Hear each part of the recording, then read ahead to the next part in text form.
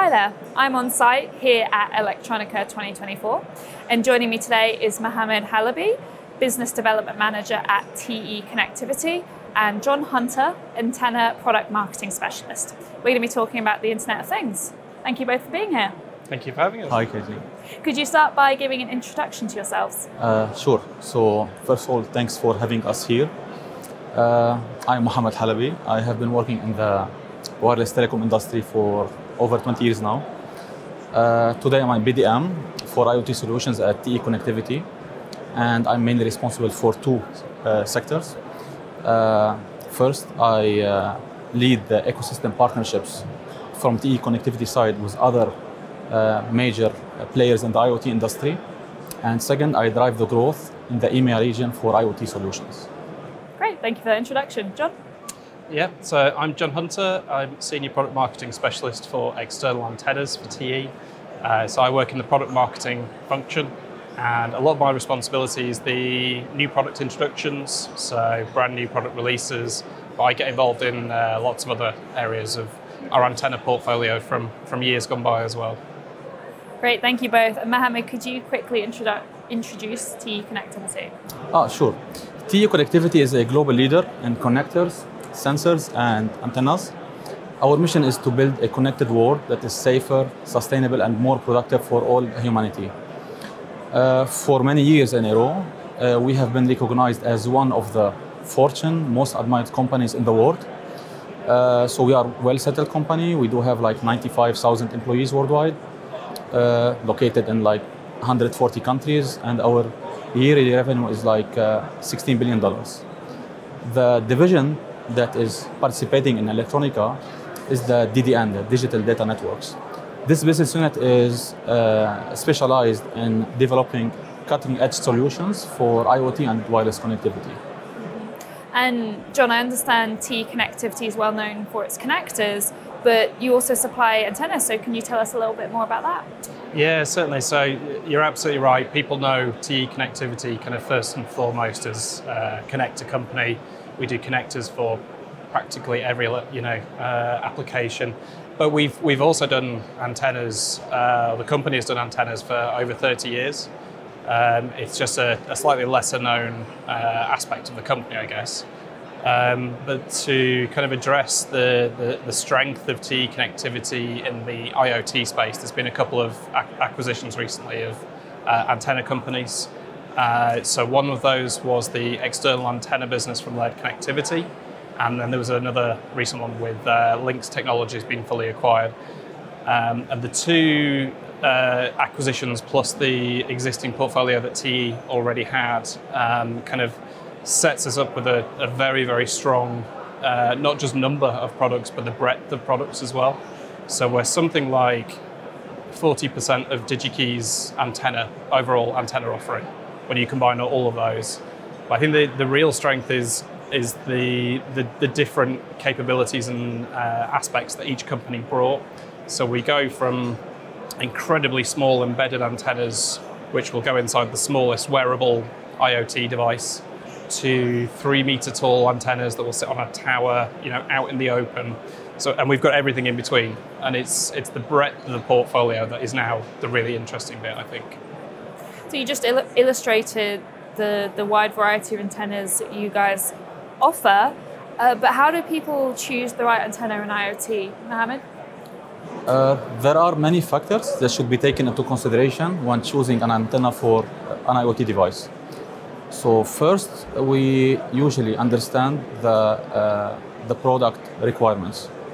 So every IoT device has its own performance requirements and technical requirements, like the wireless protocol. Is it LoRa? Is it Bluetooth? Is it NB-IoT, 5G?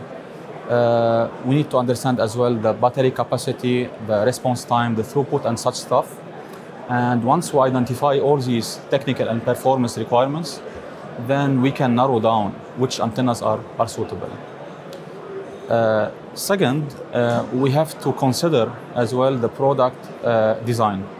So it's crucial to understand that the whole IoT device play a role in the RF or in the antenna performance.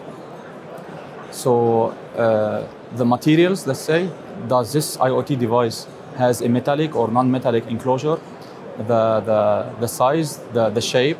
As you may notice here, let's say at Electronica, IoT devices are becoming more and more compact. So there is a need for miniaturized antennas that can fit inside these IoT devices without compromising the efficiency. A third factor is we have to evaluate the environment where this IoT device is going to be used. So some IoT devices need antennas that can work in harsh outdoor conditions, and usually temperature and humidity also affect the RF performance. So this factor will also decrease or narrow down, let's say, which antennas are suitable. A fourth one, we have to decide whether we need a custom antenna or an off-the-shelf antenna. So in many IoT applications, an off-the-shelf antenna is sufficient. However, when we need a specific product requirements, we can go for a custom antenna. For instance, if there is no space inside the IoT device to mount, let's say, an off-the-shelf antenna, then in this case, we can make use of the enclosure of that device. We can print a 3D antenna using the laser direct structuring technology and mount this antenna on the enclosure of that device. And fifth, the last one, we always advise our customer to start thinking about antenna design in the very beginning.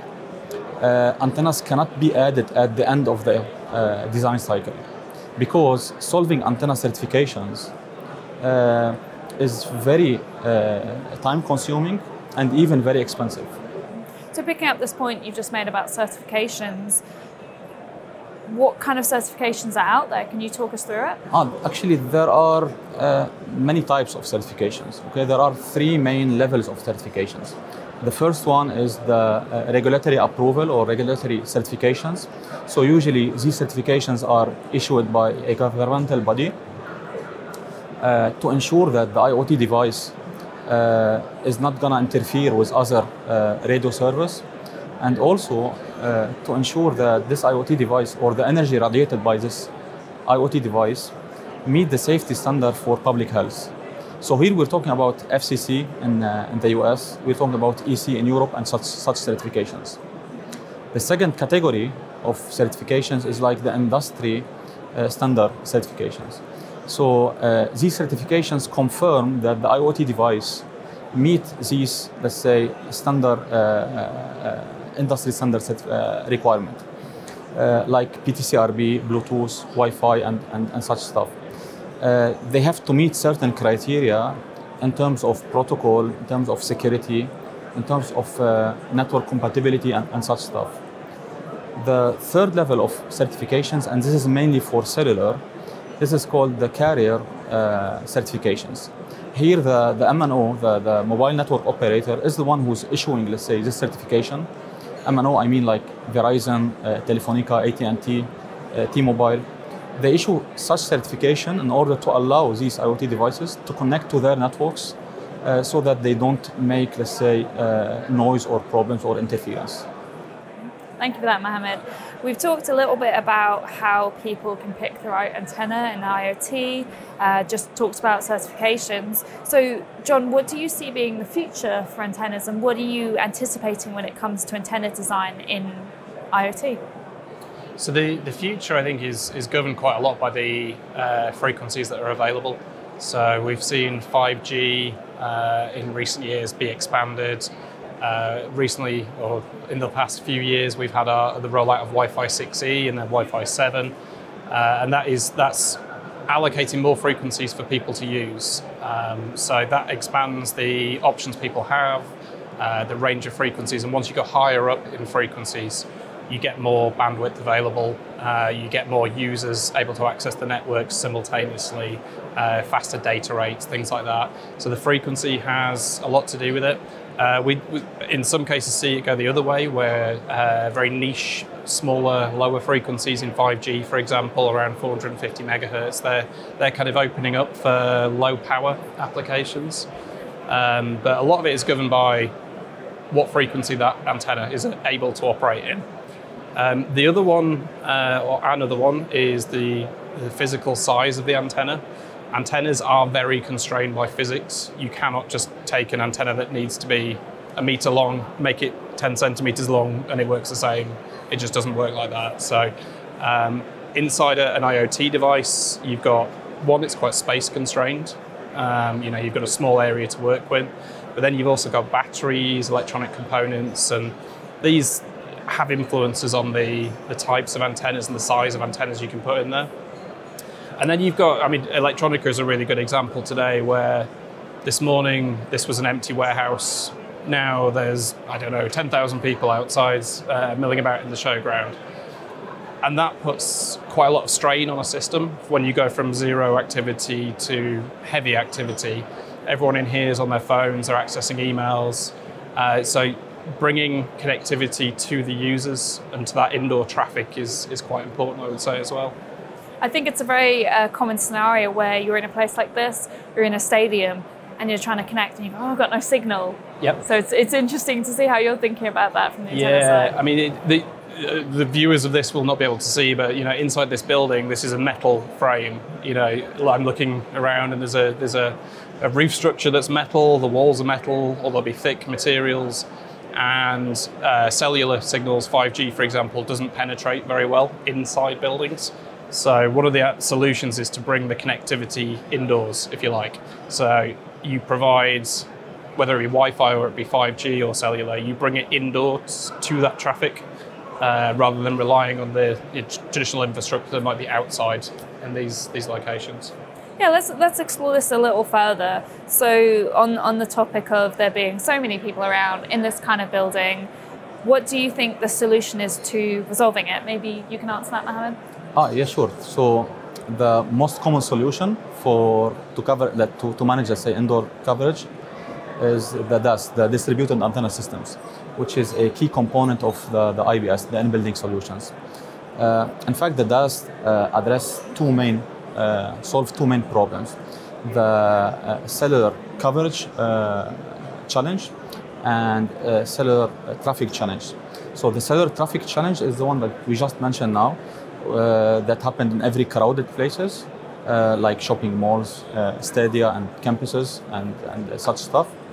And the mobile coverage challenge that usually occurs when the signal is unable to penetrate, let's say, a specific skyscrapers, towers, or high-rise building. Due to many reasons, one of them is like the glass cladding or the high frequency. At TE Connectivity, we do have the right antennas for this DAS solution, and our antennas have been installed in the most prestigious sites worldwide.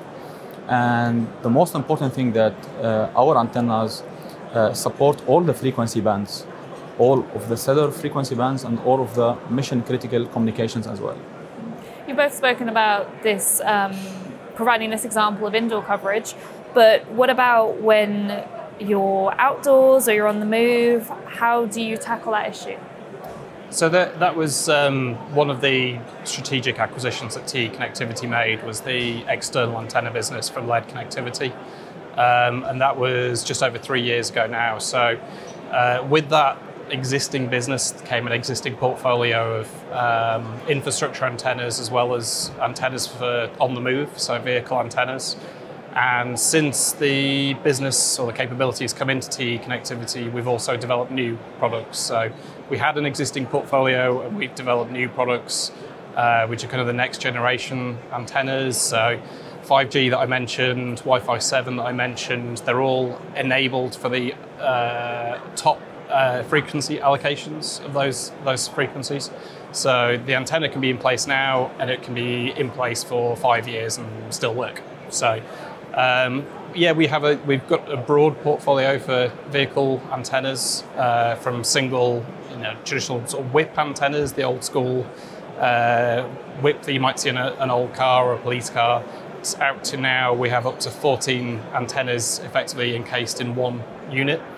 They usually cover a mix of cellular, Wi-Fi, GNSS, and Then there's Bluetooth and VHF and other frequencies that get mixed in depending on the application.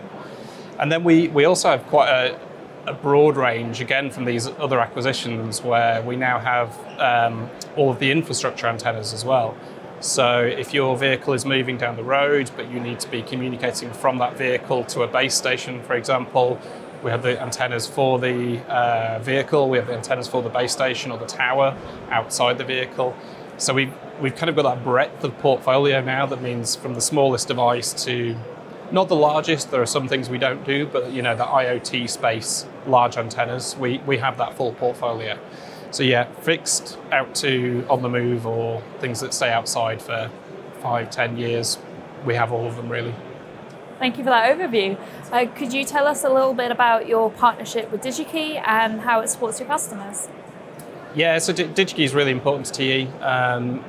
We work with DigiKey on a number of product lines. Antennas is just one of them, but it provides customers with that direct access and that very quick access to either a small number of antennas. You know, if they're just doing a trial or a rollout or a test, they may only need 1 to 2 antennas. It gives them that option to have that in a very short space of time.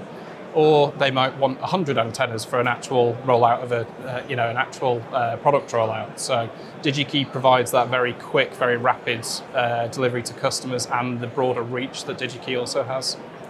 Before we finish, is there a final message you guys would like to share for those at Electronica? Yep. So usually in the IoT, it's very important, let's say, to partner with an antenna manufacturer who can not only provide the antennas, but also who's able, let's say, to help in the integration and in tuning these antennas. So in brief, come to TE and you will be in good hands. All right. Well, thank you both for being here and for joining me. I appreciate it. Thank you very much. Thank you.